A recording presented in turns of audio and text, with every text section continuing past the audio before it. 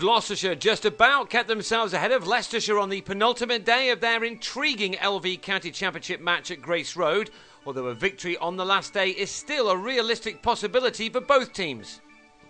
Leicestershire began day 3 on 32 for 2, just 2 runs ahead of their opponents who'd fought back valiantly on the second afternoon, and that fight back continued when Will Gidman trapped night watchman Ollie Freckingham in front in the morning's third over.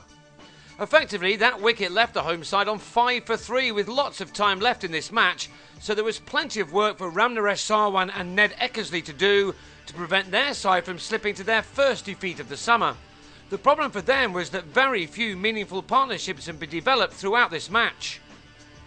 This one could have ended when Sarwan was put down by Cameron Herring on 9, although it would have been some cat standing up to the medium pace of Benny Howell. Howell has had an excellent match with both bat and ball, and he didn't let that miss upset him, as just a couple of balls later he got one through Eckersley's drive, the batsman unclear for a moment as to whether he'd been bowled or stumped as he departed for 45. That gave Howell his 6th wicket of the match to go with his first innings 50, but neither he nor Jack Taylor could see off Sarwan, who made the most of anything on offer. Although Leicestershire had slipped to 69 for 4 with a lead of only 39 at the fall of Eckersley's wicket, this was still a match they could win if they could get enough runs on the board. Sarwan was certainly trying his hardest to do that. He found some good support either side of lunch from Josh Cobb, a man who thus far has struggled for runs this summer.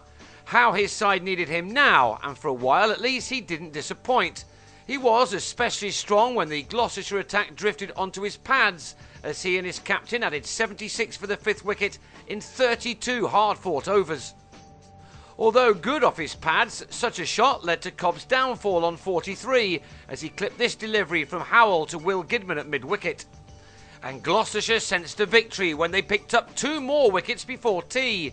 Sarwan, having battled hard for 3 hours for his 44, was bowled by the wicket-hungry Howell, while Shiv Thakur was bowled around his legs by Jack Taylor to leave Leicestershire on 157 for 7, only 120 runs to the good.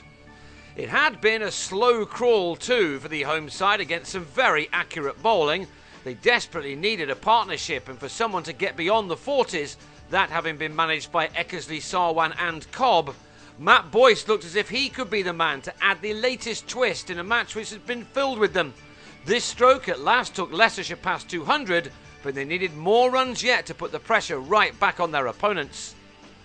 But instead, Boyce became the latest man to go when well set, Will Gidman finding the edge of his bat to bring an end to an 8th wicket partnership of 50. Jigger Naik had been the other man in that, but he too was soon out. Having made 21, he had a nibble and nicked Craig Miles to the keeper. Miles then removed Robbie Williams and Leicestershire were all out for 217, leaving Gloucestershire a target of 188 for their first win of the campaign. Freckingham wasn't going to make life easy for them to get that. In a fiery 3-over spell at the end of the day, he had the better of Mike Klinger, but importantly the Gloucestershire skipper survived. As did Chris Dent, as this pair saw out 7 overs to give their side every chance of winning this match on the final day. They go into it on 16 without loss, and that means that they need 172 more with 3 sessions to go.